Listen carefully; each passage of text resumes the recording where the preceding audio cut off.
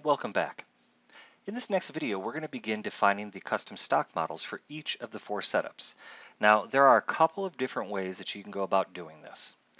The way that I'm choosing today to show you is I'm going to custom draw the stock at each of the 4 setups required to manufacture this part.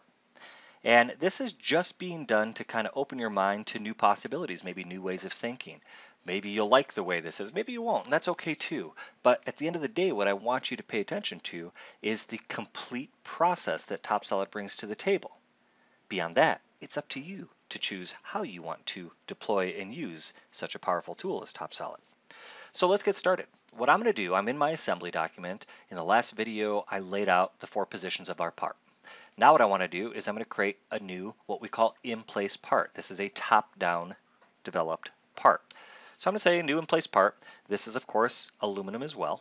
Okay, so we're going to choose aluminum. Click OK. And now over here, the part has been created based on the existence of this assembly. Again, in-place part. And I'm going to call this stock op 1. Perfect. And we're going to go ahead and go to our shape tool. I'm going to come here, go to my enclosing block. I'm going to enclose that shape, but with a margin of 1/8 inch per side. Perfect. I'm going to also change its color because, you know what, I want it to be yellow. Awesome.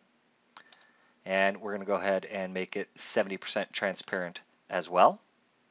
And finally, we're going to go ahead and publish that frame as datum 1. Because again, we want the same datum used throughout everything.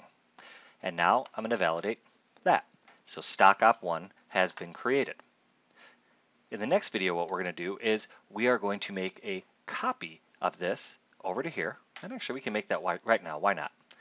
We're going to go ahead and drag and drop that over. I'm going to position that right there. And I'm going to validate the positioning group. However, I want to be able to modify this part independently of this part. And this was just a duplicate of this first part, or it's the same part, in fact, just re-included. It would be like me dragging it out of the tree here and re-including it. So what I'm going to ask TopSolid to do is do what we call a derivation. I'm going to right-click on the part out here on the screen, and I'm going to come down here and I'm going to choose Derive Part for Modification. And now what happens is the software automatically creates a local copy of this part. It's right here. How did I find it? I just selected the face and it highlighted right here for us. And now I'm going to rename this to stock op 2. Now, what's really interesting about this derivation is if I go back and modify stock op 1's size, for example, this one will, of course, update automatically. However, any changes I make to this one moving forward does not go back to its original instance here.